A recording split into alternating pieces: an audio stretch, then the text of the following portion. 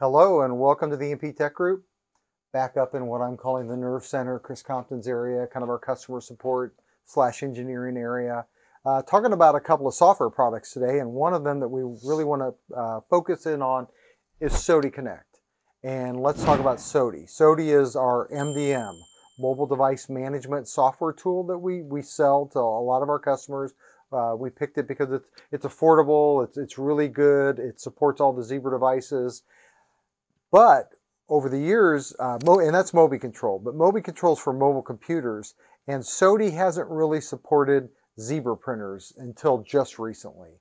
And let's talk about that. SOTI was supporting SOTOs and Honeywells and a lot of other printers, but not really Zebra because Zebra had some special things that they hadn't cracked yet. So about a year ago, SOTI came out and said, hey, we got great news, we're supporting Zebra printers. And we went, fantastic. And they said, but only the very latest ones, the ones that are brand new. Anything that's older than that, we're not yet supporting. And so it's kind of a wah, wah, wah. We weren't very happy about that because the number of customers who have all brand new latest printers is very rare. Most customers have a fleet of printers of varying ages. So recently now, SOTI has come out with support for the whole Zebra product line as long as it runs Link OS. And Link OS has been out for 7 or 8 years now. It's been out for a while. 10. Yeah, 10. But there are some older XI printers that don't run it. Of course. So that might be a concern. But really, most printers for the last 10 years are now supported by this software. And customers come to us and say, gosh, I'm using Mobi Control to update the OS and update applications and to keep tabs on all of my mobile computers and where they are and what they're doing, helping operators and all of that. But what about my printers? I can't do that. And there were software tools out there to do that. Zebra had one, but it was for Zebra printers only.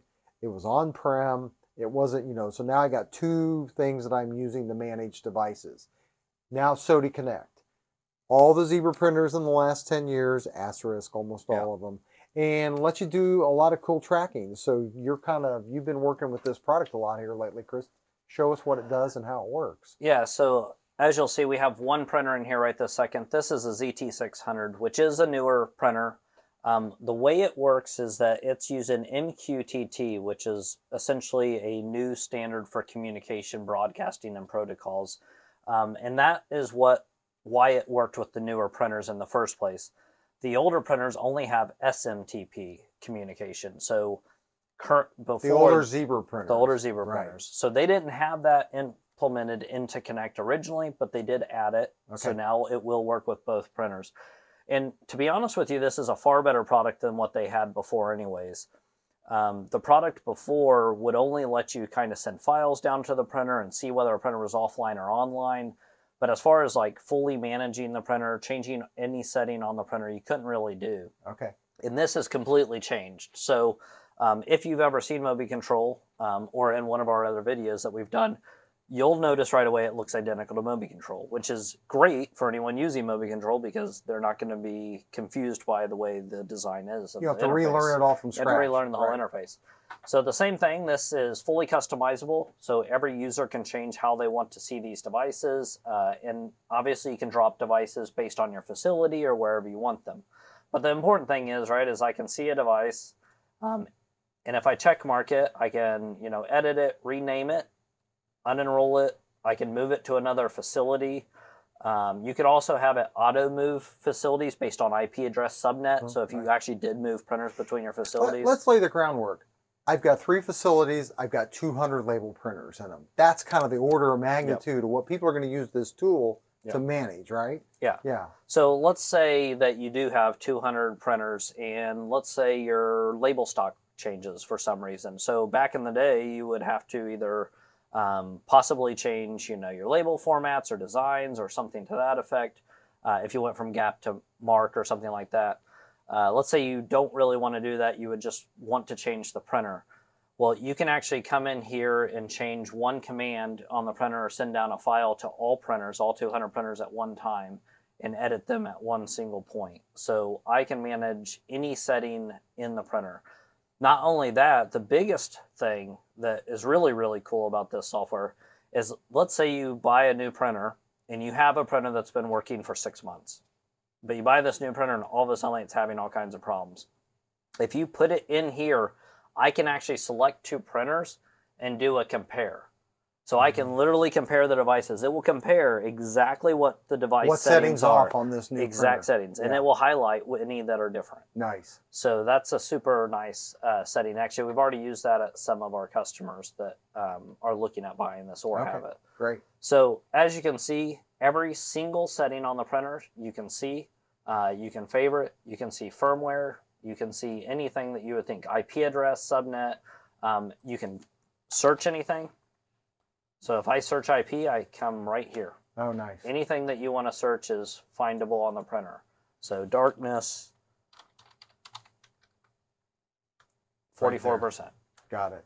So one of the complaints our customers have had that I've heard over the years is, hey, if that printer, if I want to know what's going on with it, I want to know if it's got a problem, I want to know anything about it, I got to walk up to it and I got to look at this little display, and then I got to scroll through all these buttons to try to find all this out. And that can be really cumbersome. Yeah. With this, all at a view right here. Yeah, it's all in here. So if I opened up the print head downstairs and put it in an air state, it's going to show actually where this alert is. It's going to give us alerts. Okay. So it's going to tell us media out or And this is one of our printers downstairs that we use to print labels here. So, very much so. Yeah, cool. Yep. Okay, so another thing that I want to highlight here is, gosh, I got 20 printers downstairs and one of them just had a problem, right? Mm-hmm. One of them kicked offline, one of them had a media error, one had something. This can send you alerts at some level, right? Yeah, you can set it to any type of state or performance of the printer if you want an alert to react. So if the printer said went into media out, you could say email this person in the facility. Email maintenance and let them know, that somebody's having a problem and proactively go down there and help it. Yeah, you can actually even move it, which is ironic. You can tell it that move it to a different folder that disables the printer. So in theory, you could do several different actions. Nice. Okay, print head life. Yep. Big thing. So you can tell it, hey, tell me when a print head hits a certain lifespan, or tell me if there's an element out, or things like that. Yeah, so if you have the element turned on, right, that's going to be a warning, so you're going to get those warnings in the background. Turn it on in the printer. So if you turn that warning on in the printer, then it will show up here. It will, and then length is on here to where you can see, oh, there we go, total media length. Okay. So we can see the full amount of length. Nice.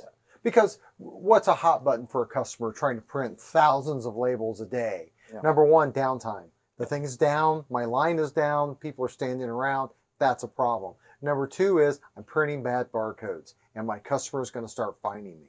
Yeah. So this will really help stop that. It's not barcode verification, but if you got an element out, that's the most likely cause of a bad barcode. Correct. But I will say on the Honeywell printer, they were implementing the verifier warnings. Okay. So if you had the Honeywell with the verifier built in, then it could actually see those. Got it. Cool. Well, hey, another tool in our tool bag. It's a great example. We tell our vendors all the time, we tell our customers this. The vendor had to sell us first. We had to believe in this product before we take it. And this product's been out there for a year. We have not been promoting it until now. It's ready for prime time. Almost all of our customers could use this. We have lots and lots of customers who have been asking for this, who can really benefit from this ability to monitor my fleet of printers and know when there's a problem. Yeah. So that's a great thing. Thanks as always. EMPtechgroup.com, best place to reach us.